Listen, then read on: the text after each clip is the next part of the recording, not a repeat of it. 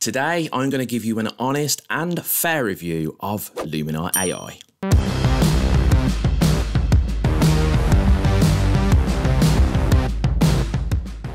I've been using Luminar AI now for, well, since its release date, almost a year ago. Skylum, Luminar's creators, have actually continued to update Luminar AI and improve the experience for people using this photo editing software. That's why it's important that I share this review with you. In this video, I'm going to answer the questions: is Luminar AI actually any good? And who should be using it and who shouldn't? Before we start, please hit subscribe if you like photography, filmmaking, and editing videos. It'd be great to welcome you to the community here at Ben's Guide. First, let's start off by talking about what's good and what's not good about Luminar AI. So the very best way that I can do this is to actually quickly take you through a photo that I will edit inside Luminar AI. And then you can see for yourself firsthand exactly what goes on. So I've got this photo here which I'm going to edit for you guys, and then you can actually really get to grips with what you think Luminar AI is like.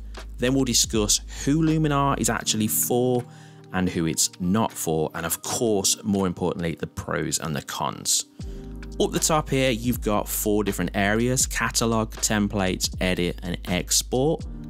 Catalog is very similar to the catalog in Lightroom, where you can catalog your photos into single images or into folders, just so you can organize everything easily. Templates is where you can add a template to your image quickly and change the look of it. So I could use one of these templates here and click it, and then it's going to be applied to my photo just like that. Now, of course, you have sliders down here as well, if you like quick changes like this, where you can push up and down and you can change the look of the image. Now, I don't actually use templates often. I like to go to the Edit tab. So I'm going to click here, Reset Adjustments, and we're going to spend some time in the Edit tab so you guys can see some of the tools inside Luminar AI and make up your own mind. When you come into the Edit tab, you have under Tools on the right hand side, Essentials. You can think of Essentials very similar to what you would see in Lightroom. The kind of tools that you would have and the features that you would have available, like composition, changing the composition of your image to adjust the size of it and the rotation, things like that. You've got light as well, which is very similar to what you would experience in Lightroom with your exposure, temperature, contrast, highlight, shadows, and things like that. You've got curves down here, which is a very powerful tool that I used to use in Lightroom a lot. So you can think of this Essentials area as the place to make adjustments to your photos without the AI editing side of things. So if you really enjoy that and you've currently got Lightroom, then it's worth you knowing that you're not going to be missing that inside Luminar AI. You actually have it here too.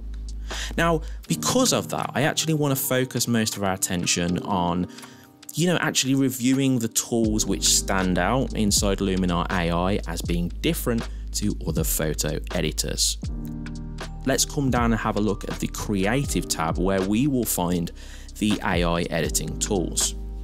Now, first up, I'm going to show you Sky AI. This is one of the tools which I use nearly all the time, and it's really good for sky replacement. This is also something that you can find inside Photoshop. I don't think it's inside Lightroom, but I could be wrong. Let me know in the comments below if I am on that one, but it's definitely inside Photoshop.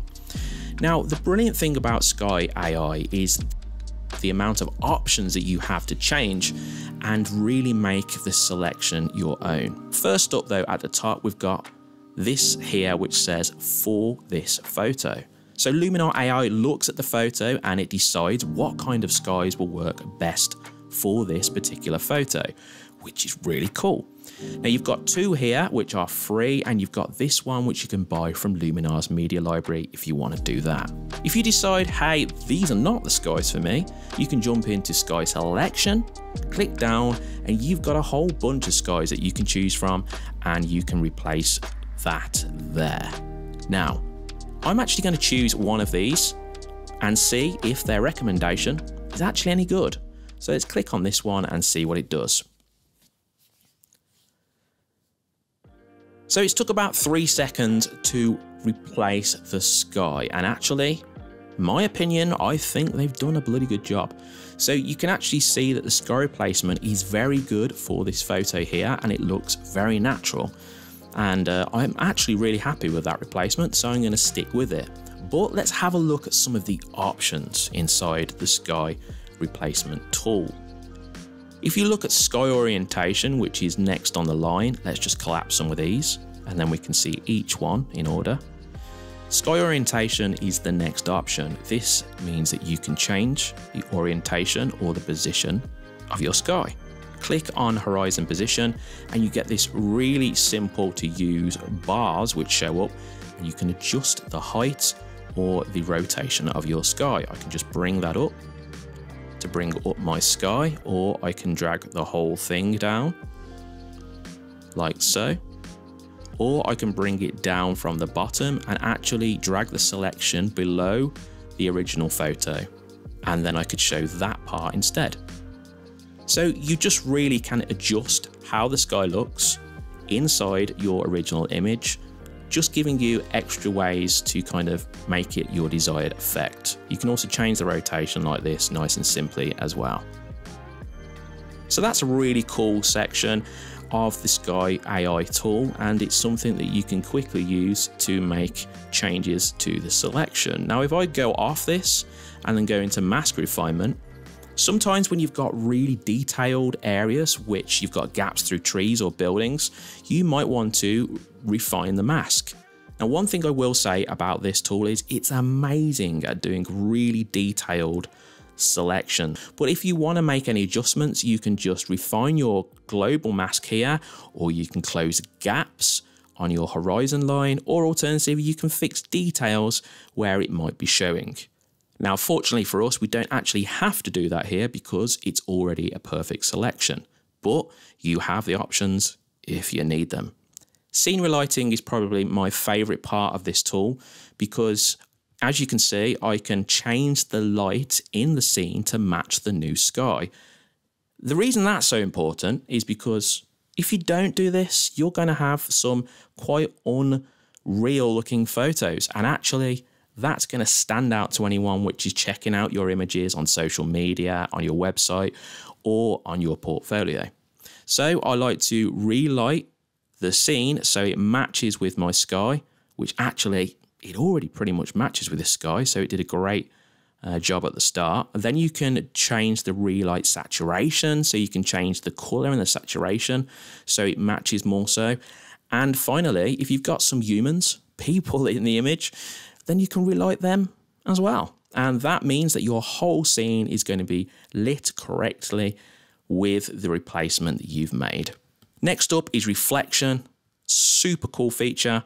This is where an update was made to Luminar AI after using this for about 6 months. They give us a couple of updates, and about the second or third one added in this reflection tool. And that's brilliant because now you have the sky replacement actually matches in any water. So you can bring this down, or you can bring it up like that, just with a slider, nice and simply.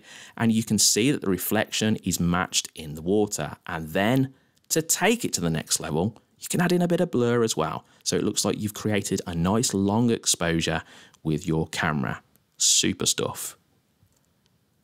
Next up, finally, is sky adjustments. If you want to blur your sky, you can defocus it a little bit so it blends in with the background, or you can add grain. You can even add atmospheric haze like you would experience on very sunny days. Let's just drag that up so you can see it. This is a really cool little feature as well, and you can just make photos look more accurate if you need to with that feature. You can make it warmer, giving it that golden hour look, and you can increase the brightness. There really is a lot of different selections available to you just in this one tool itself, and it is something I absolutely love. So I don't want to make this video too long, and I think it's important that I quickly go through some of these now for the rest of them to actually show you what they do to your image and the kind of adjustments that you can make very quickly. Augmented Sky is another brilliant feature inside Luminar AI. You can grab an object, all sky objects here. You can grab birds, balloons, clouds, giraffes, not that you want to put those in the sky, mountains for your background, rainbows, and you can get loads more from the store as well. If this is your kind of thing and you like compositing, then this is an awesome tool. Let's just show you how it works. I'm going to click on the birds here, add the birds into my sky, as you will see in a minute. I now have birds in the sky, but if I looked at that and thought maybe it doesn't look that real, you now have adjustments that you can make. You can place the object in a certain position in your frame. You can change the size of it, so if you want the birds to be more in the distance like that. You can relight the birds so they match with your original sky replacement. And you've got advanced settings as well, where you can make a better mass refinement, and you can even defocus the birds so that they look like they're really in the distance and out of focus. This is a tool which you may not use every time, but Augmented Sky is certainly an awesome feature to have at your disposal if you want to use it. Now, if you wanted to add atmosphere to your photo, just another thing that it provides you with, you can add things in like fog, layered fog, mist, haze. Let's grab some layered fog and see if we can produce a misty, hazy look on this water here. So I can just drag up the amount. That's going to give me more fog. And then by increasing the depth here, I can actually give distance to the fog as well. So if I bring this up, you can see that it's stretching now across the expanse of the water, and it looks like a misty morning with some birds flying over this beautiful blue sky. Atmosphere is a really cool tool, and just another thing that Luminar AI offers in its editing tools. I would love to go through every single one of these tools to show you how they perform, but it's important that I make this video short. But one thing I do want to show you, and something you may use a lot, is Sunrays. You can place a sun center in your photo just by clicking on it, and then you can actually create a sun which shines in your photo. Now, once again, you may not use it, but this is something I've found I've used a lot, especially when I've been at a place where I've been shooting for a couple of days. I've been taking some landscape photos, and the all-out conditions have been pretty poor. So I've been able to then bring this into Luminar AI and then edit it using features like this to make it look better. You've got loads of different tools and features inside this Sunrays section here. You can change the size of the sun, how many rays that it produces. You can change the glow, so you can actually make it glow more. You can change the color of it. You can pretty much do anything you can think of in this section to actually bring the sun into your photo. In my opinion, it doesn't work in this photo, so I'm actually going to just switch it off here by disabling the tool. There really is so many tools inside this AI section, or the creative tab inside Luminar AI. You've got even more here where you can choose the mood, which is loads of different LUTs that you can choose from. You can change the toning effect, which is color toning your image. You can make it matte. You can give it a mystical look. Then you have a portrait section, which I'd love to show you, but I've actually created a video all about portrait and portrait bokeh and how it works inside Luminar AI. If you're a portrait photographer, or that's your interest, then there is a link showing now at the top of the video. So please click on that if that's your bag and you would like to know more about that. I've showed you how you can quickly edit a photo inside Luminar AI. Now it's important to know who Luminar AI is actually for and who really shouldn't get Luminar AI. But first, let's talk about the cons. You've been able to see how good this software works, how impressive it is, and how you kind of be mad if you weren't interested in it. But there is a couple of cons worth mentioning. Inside Luminar AI, you don't get layers. So if you're used to using Photoshop and you like layer support, you don't get access to that. It's very similar, really, or an alternative to Lightroom. So if you're thinking about an editing software, then you can think about Luminar as very similar to Lightroom, but with more AI editing tools. The other side of this, which is a little bit of a con for some people, especially people that are a little bit more impatient, let's say, is there is a longer loading time inside Luminar AI. But hopefully watching this video, you can see that the loading is not too long. In fact, the only time loading really becomes a bit of an issue, and you can be waiting, say, 5 to probably 10 seconds in the very worst case scenario, is when you've made lots and lots of changes to your photo, and then the program is trying to edit through the changes that you've already made. So they are two cons which is worth knowing about if you're interested in this software. So I just thought I'd put that out there and make you aware of it. So who is Luminar AI for? Well, Luminar AI is actually perfect for anyone looking to make quick and really amazing looking edits for their, I don't know, social media, their website, or even their photography business. It's actually especially good for landscape photos, outdoor photos, and also things like portraits, beauty photography, and also wedding photography. That's actually because a lot of the AI tools are already set up for those kind of subjects. But there are some people who shouldn't use Luminar AI though, and it's worth talking about that. If you're someone who likes complete creative control, like you experience in Photoshop, I would say that Luminar AI is probably not for you. You see in Photoshop, if you can imagine it, you can create it. That's a pretty good saying. Don't you coin that, that's mine. But if you can imagine it in Photoshop, you can create it, where you have a little bit more boundaries or a little bit more of a boundary inside Luminar AI, where you can only make changes and use your imagination inside the AI tools that you have been given. So once again, kind of like Lightroom. Skylum, the creators of Luminar AI, have been kind enough to give me a 40% off link, which I've put in the description of this very video. That means if you click on that link and buy Luminar AI from there, you will get 40% off, and it's a one-time payment. You will not have to pay again. There will not be more monthly payments. You pay once, you get 40% off, and this software is yours. But if you are someone which actually looks at Luminar AI and they think, well, do you know what, this is not really for me, then the good news is Luminar are actually bringing out something called Luminar Neo.